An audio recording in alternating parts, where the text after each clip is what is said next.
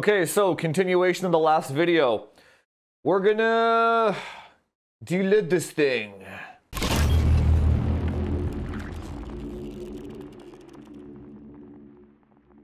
Okay, so in the last video, I basically spent 8 minutes saying how this CPU is the exact same as the 7950 X3D with that one CCD turned off. So in this video, we're gonna try to delid this thing. I'm not sure if we're gonna be successful, but the goal of that is to try and remove that thermal wall, that thermal barrier, preventing us from clocking this CPU any higher. And then with that, hopefully the goal is, can we see if this thing can scale with the clock speed once it runs cooler? And then hopefully, speaking with direct die and tuned memory to the max, can this thing take the performance crown handedly away from Intel? So before we actually get into the delidding of this thing, let's go upstairs and just get some stock numbers out of it.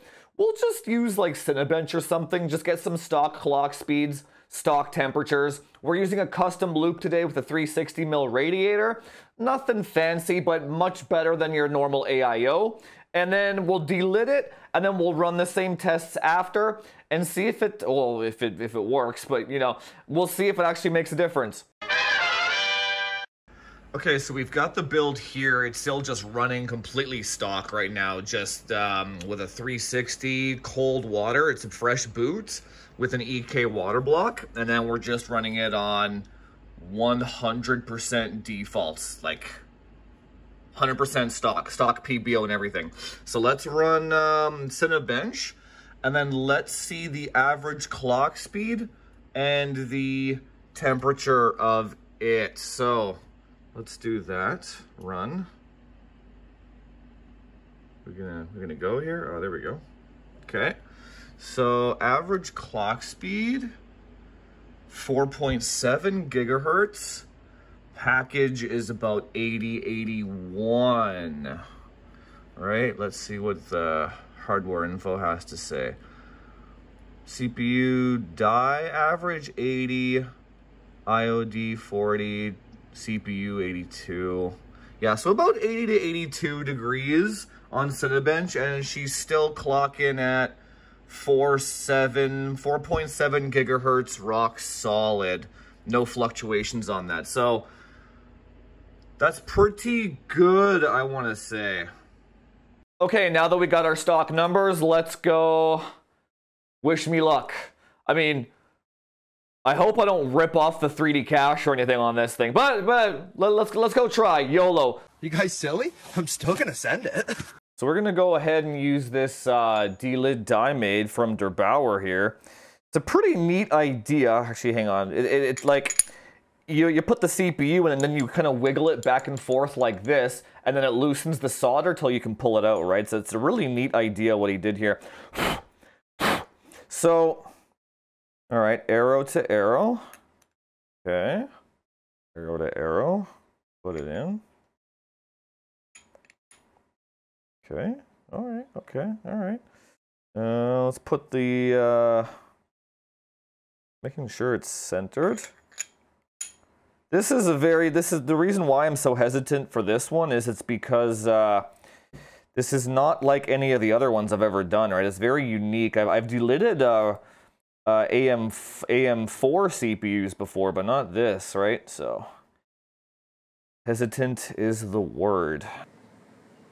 Oh, it's moving very easily. Very easily. Huh, okay. I was expecting a lot more resistance than that. Let's try the other way.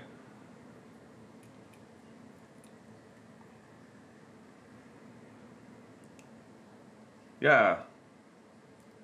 There's like barely any resistance on this at all.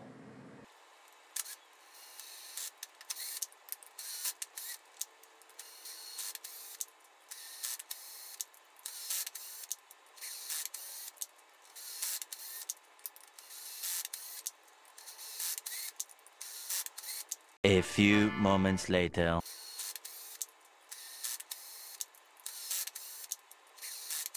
One eternity later.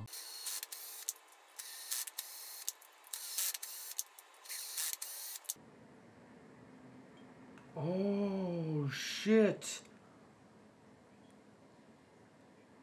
Oh, shit. Oh. Nice job, yeah. Good job, Der Bauer, man. That was a flawless D-lid. Absolutely zero issues there. Great. That was worth it. Okay, let me zoom in here for you guys here. Yeah, fantastic. Yeah. Absolutely.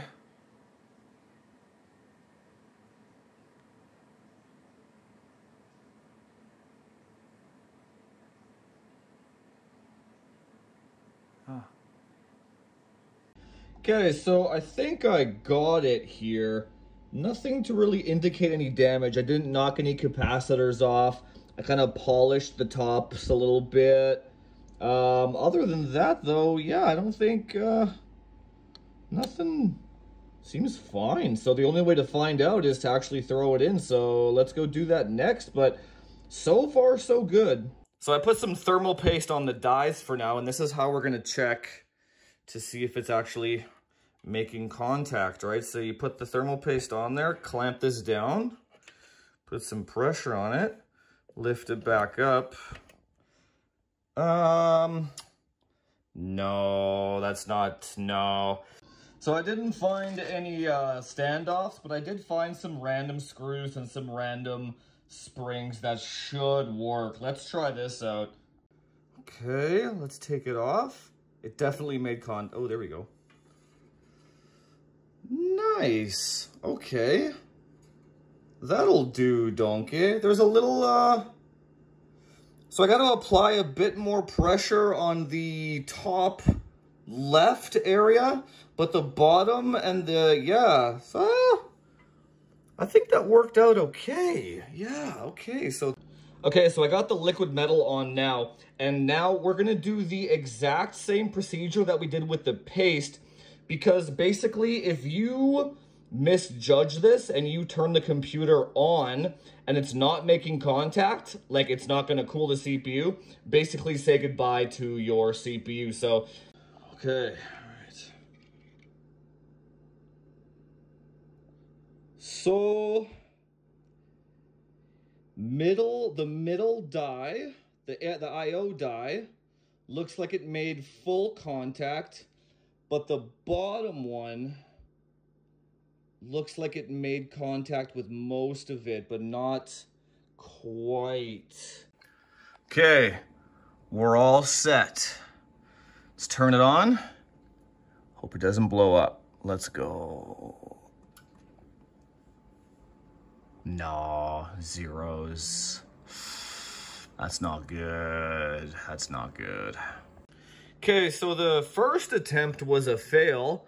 I just took it off and nothing looks damaged or like, I don't know. Everything looks fine. Maybe I'll clean off the liquid metal and try it again and then do a reseat. Yeah, I don't see any cracks or anything. I don't know, interesting. Yeah, you know what, I've tried direct dies like this in the past with like 9th gen and 10th gen and stuff, and I could never get them to work, honestly. There's always issues like RAM slots not working or not enough pressure or whatever. So I shouldn't be surprised that this is the same, but I'll try one more time. So it's the next day, and I've been screwing around for a bit. Now, I'm not sure if you can see it in the camera, but there is a hairline reflection in the IO die in the center, right in the center. Now, I'm not sure if this is picking it up, but basically, because it's directly in the center of the die, I'm assuming I put too much mounting pressure and broke it. So she is dead. Now, which is very crazy because I barely even did it. I didn't even do it finger tight, right? Like it's, like I've done direct dies before and I know how much pressure to put, but holy crap is this thing soft, right? But, so video over, I suppose, right? Except, I went to the store and bought another one. Because mama didn't raise no quitter. Now, AMD fanboys can't tell me that I didn't try my best on this one. But with that being said, I am once again asking for your financial support. this video was brought to you by the supporters of the channel. Not every tech channel can just go out and buy a new CPU to finish off some content. That being said, if you do believe in the vision here at Frame Chasers of a bias-free, sponsorship-free review tech channel, go to the website below, become a supporter. You'll get access to the greatest community on the internet, all the while supporting my work here. So I'm not going to do the same thing with the second CPU here because I just need proper standoffs and I don't have them and I don't feel like filing them down right now. And it's too risky. I can't afford to buy another one, right? So I'm going to just do the same thing that I do on all my Intel CPUs when I benchmark those. I'm just going to use the stock IHS lapped and I'm going to liquid metal and then just use a stock cooler on it. This should still provide, in my experience in the past, within 3 or 4 degree difference between this and direct die anyway. So we should still see insane temperature improvements. But it is what it is for this video. Maybe we'll try direct die in the future, but I cannot risk it for this one. So if you believe in my vision here, go to the website and help support. Okay, so I got the second CPU in now. Let's just give it a quick power on to make sure it posts, and I didn't break this one too. This shouldn't show 0, 0. Oh, yeah, we're good right away. Yeah, it's gonna be fine. Oh, yeah, so there you go. So if you're gonna be doing something like this, the Derbauer delid kit, I've done 2 of them now, works just fine both times. I would just go with this though. I can already tell, even before we do any benchmarks and stuff, just do this way. Use the stock IHS. It's there for a reason. It performs well enough. I already know, like before that. But let's go throw it on the test bench and see what we can get out of it. Okay, so we're in here. We're running full defaults in stock. Let's do a lighter load first. I just want to make sure nothing is gonna blow up or. Okay, 64, 65. She's boosting to 5 gigahertz all core out of the box with a delid and liquid metal. That's pretty good, 60 watts power, yeah. Okay, that seems fine. Let's try Cinebench. All right, here we go, Cinebench time. Hit run.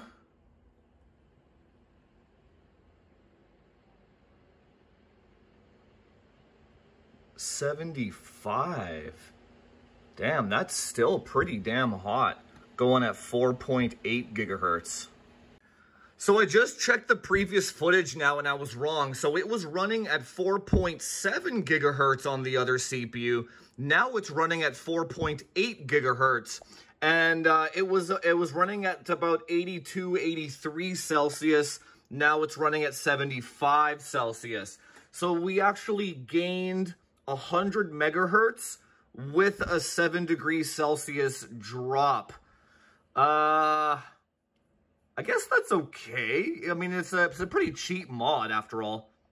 So it looks like 5.1 is the max that I can get on this CPU specifically, keeping it at the same temperature as stock numbers, right? In Cinebench. You can get it to boost higher. See, it's about 80-ish Celsius. You can get it to boost higher in gaming workloads. Cinebench is quite a heavy workload, right? So we're doing 5.1-ish at about 80, right? So at 5.1. So we went from 4.7 gigahertz to 5.1 gigahertz at the same temperature. So 400 megahertz, I want to say. I guess, okay, so that's not bad. That's pretty good for a delid. 400 megahertz. That's quite good. So let's jump and do a just a quick Shadow of the Tomb Raider and see what happens. Okay, so let's run Tomb Raider. See what's going on here. Let's check this out. So we got, all right. She's running. Man, the CPU is still at 80 Celsius. That's insane. Check the clock speed. 5150. 51. Oh, it's even thermal throttling a little bit too. Check the yeah, we're still at So even with the D-lid, it's at 85 Celsius. It's pulling 80 watts. So it's just, man, that's actually insane. 85 watts. Even with a D-lid, it just runs way too damn hot, man. Alright, I'm redoing the benchmark now, but instead I did that 5.1 locked profile that I did before on Cinebench. So hopefully that removes all the fluctuations and shit now, and then we'll see if there's any improvement at all in this benchmark here. Okay, so this is the best score that I've ever gotten, but if you actually go back to my 7950X3D review video, the 1% lows are also higher as well, but this is only 2% faster than my non-delidded benchmark. So, yeah, if you want to delid your CPU, you can get an extra 2% out of it, I suppose.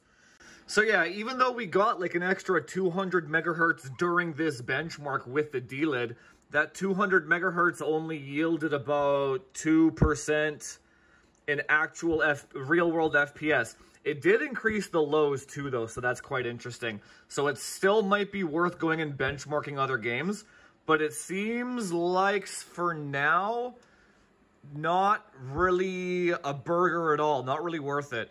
So delidding the 3D chip, it's okay, I guess. I was expecting more, but after thinking about it for a bit, it kind of does make sense. There's nothing you can really do to counteract the heat density of a 3D stacked die on top of a core die. So you can make the top layer as cool as you want, but there's nothing you can do about the heat coming in from the bottom, right? So that's why these CPUs get so damn hot. The non-3D variants don't actually get as hot as these ones do. And if you think about it mathematically, it does make sense. What did we actually get out of this? 200 megahertz maybe on a gaming clock?